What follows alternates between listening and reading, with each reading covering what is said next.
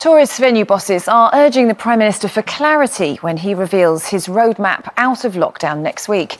The industry's lost more than £80 billion in the past year, with around half of workers in the sector on furlough.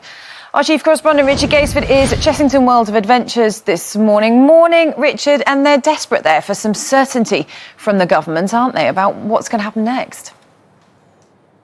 Yeah, they certainly are. Visitor attractions like this, Charlotte, might have big budgets. They've also got big plans that stretch 5 or 10 years in a row. Here at Chessington today, they're unveiling the Croc drop. It's their latest ride. It's cost them millions of pounds, and they've constructed it largely during lockdown conditions. The problem is they have absolutely no idea when they're going to be able to see any return on that investment, when people are going to come back into the park to start having fun again. And whilst the staff that they have here, they can furlough, sadly, they're not actually hiring those seasonal workers. So many people rely on that work around here. They can put a pause on the rides. They can't put a pause on the animals. More than 1,000 animals in the zoo all need the same level of care, the same amount of food. It costs an awful lot of money, and there's no cash coming in through the tills. Families should be here having fun, but the strange silence and empty rides tell an all too familiar story. Lockdown sucking the joy and the cash out of visitor attractions like Chessington World of Adventures. Of course, animals at its zoo continue to receive first-class care, but like their keepers, appear to be missing the crowds.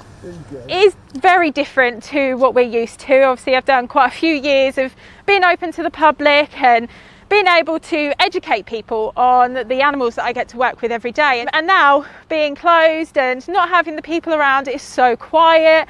Visit Britain says the British economy lost just under £80 billion last year because of COVID restrictions on tourism, with 45% of all workers in the sector currently on furlough. The greatest help that can be given to visitor attractions is helping them to open as quickly as possible, so they're making the money that they've lost and they can repair their balance sheets. The owners of Chessington have invested millions in a new ride, but have no idea when the Croc drop will get a bite of its first thrill seekers. We're normally used to seeing a very firm and hard opening date, and we're all driving very hard towards that. But in this instance, because we haven't quite got that, we still have to push our teams very hard.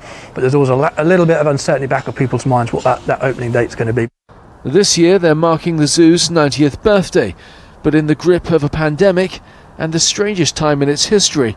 Right now, it doesn't feel like there's much to celebrate. Richard Gaisford, Good Morning Britain.